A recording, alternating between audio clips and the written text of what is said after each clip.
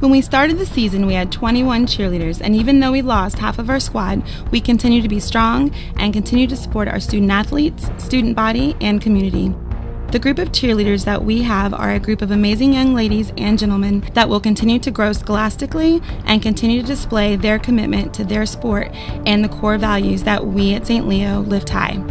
We believe that it is very important to support every student athlete at St. Leo. As student athletes, we give 100% to the university, and it is our responsibility to make sure we are there for the other athletes that willingly do the same thing.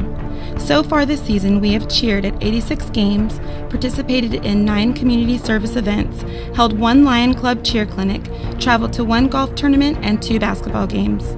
We have 2 seniors that bleed green and gold. Both of them have spent 4 years as cheerleaders at St. Leo, and they are both equally truly obsessed with the sport of cheerleading. Madison Starinari cannot handle being less than perfect, and she takes everything to heart. Her dedication and commitment to our program has kept it alive. Her pursuit of perfection will make her successful in anything that she attempts.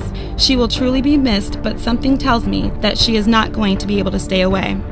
Next, we have Millie Navarro, the voice of our squad.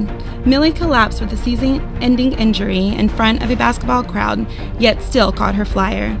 That was a horrific night for Millie, but the one thing that I remember her saying was, "What about halftime?" She's a determined young lady that will be a great teacher next year.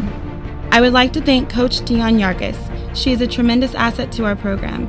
She has a lot of background knowledge of St. Leo University and is truly here for these young ladies. She really would do their laundry if I allowed her to. Without Ms. Yargis, our cheerleading program would not have been as successful.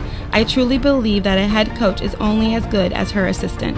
While we are still working on getting our team GPA up to a 3.0, we did have 2 cheerleaders that made the President's Honor Roll and 6 cheerleaders whose GPA was above a 3.0. We are still working on obtaining a fight song for our university, but anything that is worth having isn't always easy. With that said, we did start a new tradition at St. Leo University. With some help, we were able to get everyone in the gym standing until we scored our first points. Sometimes we stood a little longer than others, but at the end of the day, we did it.